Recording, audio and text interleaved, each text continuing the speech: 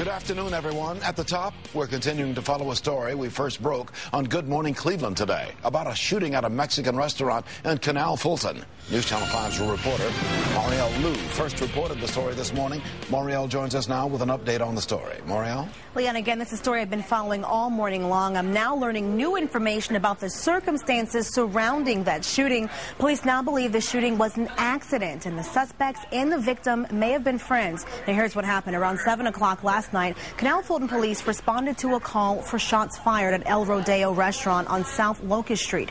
When police arrived on the scene, they found a man with a single gunshot wound to the chest. EMS rushed that victim to Mercy Medical Hospital, where he was later pronounced dead. Now, early this morning, police arrested 20-year-old Alejandro Quesada and charged him with reckless homicide and illegal possession of a firearm. Both charges are felonies in the third degree. Police also arrested 24-year-old Aiden Ornelius. He's charged with tampering with evidence. Now, several agencies assisted Canal Fulton police. Officers there say it's been a while since they've had a crime like this.